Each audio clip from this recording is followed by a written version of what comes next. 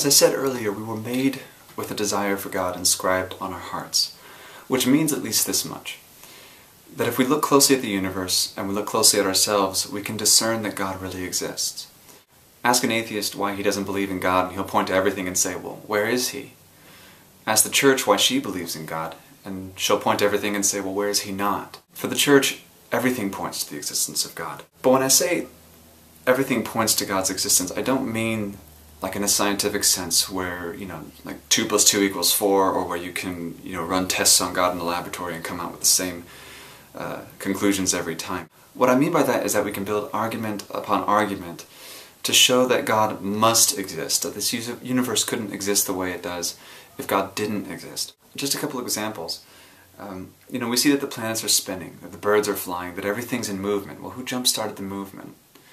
Right? We look inside ourselves and we see that we're moral creatures. Well, where did that come from?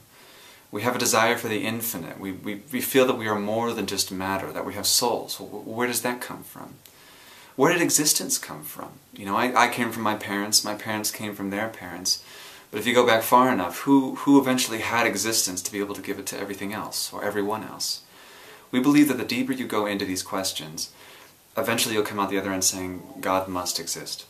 Now obviously I haven't even expressed superficially every argument or counter-argument that could be made for the existence of God.